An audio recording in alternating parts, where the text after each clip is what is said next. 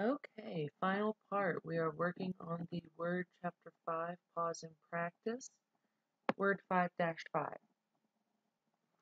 And for this one, we are going to start by creating a new blank Word document. So if you still have Word open from the previous lesson, we're going to File, New, Blank Document. We're going to go ahead and resave this, so File, Save As.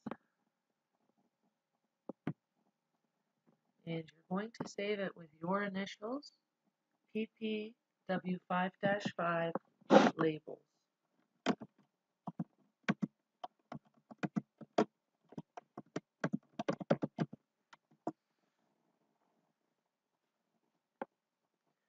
Step number 3, we're going to start the Mail Merge Wizard, so we need to go up to the Mailings tab.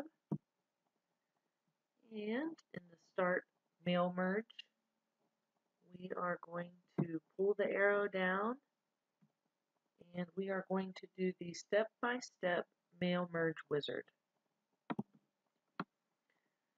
So this is showing you another way to access your database and walk through Mail Merge than we just did. So now we're on step number 4. Select the document type and starting document. So over on the right, we have our Mail Merge navigation pane that has come up. And we want to change our document type to labels and select Next. Please make sure that Change Document Layout is selected. It should be by default, but go ahead and double check that.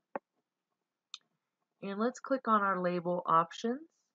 And hopefully it's still set from earlier, but if it's not, we can change it to the Avery US letter, the 5160 labels. Go ahead and press OK. Now we see the label template up on the screen with our grid lines.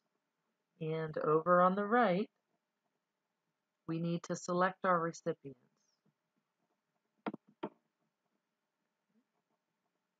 And we are going to use an existing list. And then we have to browse to find those files that we downloaded earlier.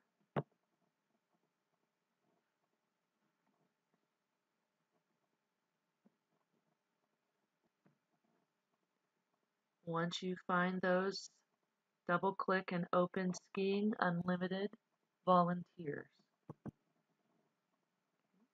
So again, you will see all of the names of those individuals. We want to sort the last column in ascending. So let's do that again.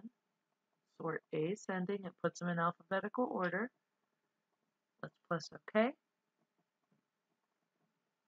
So it should show next record in each of the labels. And over on the right for step 3 of 6, arrange your labels.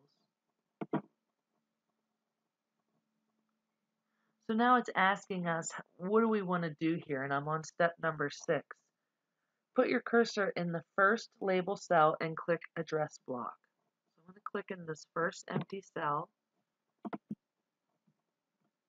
there. I just need to scroll over. Okay, it's there. And now I'm going up and selecting my address block so that it's asking us what the format is that we like. And by default, Mr. Joshua Randall Jr. should be selected. If not, go ahead and change that. Insert postal address is selected. That's what we would like. So we're not changing anything, and we're pressing OK. So we see address block in this first label, but we're going to update all of our labels now.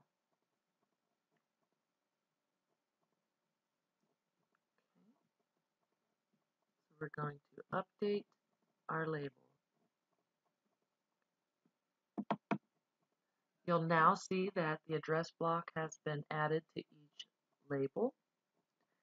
And now we want to preview the last step, 6F. Preview your labels. This will give you an idea of what it would look like.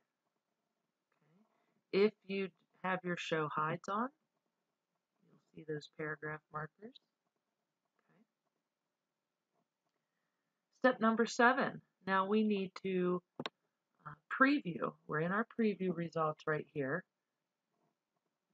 We can go through and look. You can even use your arrows to go to the specific ones, just to look at that one. Okay. So we're number 7, previewing labels and complete the merge. So you're just double checking that everything looks good, everything's okay.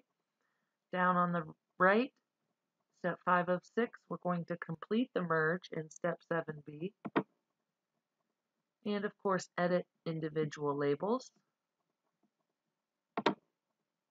And we're selecting all. It should be by default, but if not, click the all button and press OK.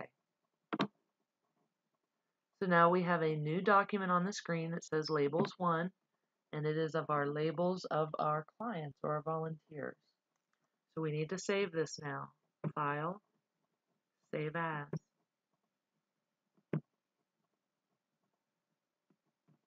And we're saving with the name, your initials, PPW5-5, labels merge.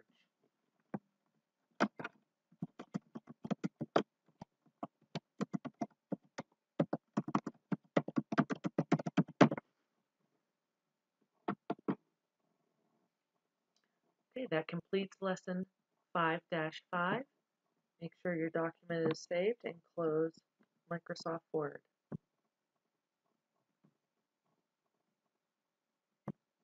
Anything prompts you to save the changes, please do so before closing. Please upload to the Resources tab for credit. Good luck.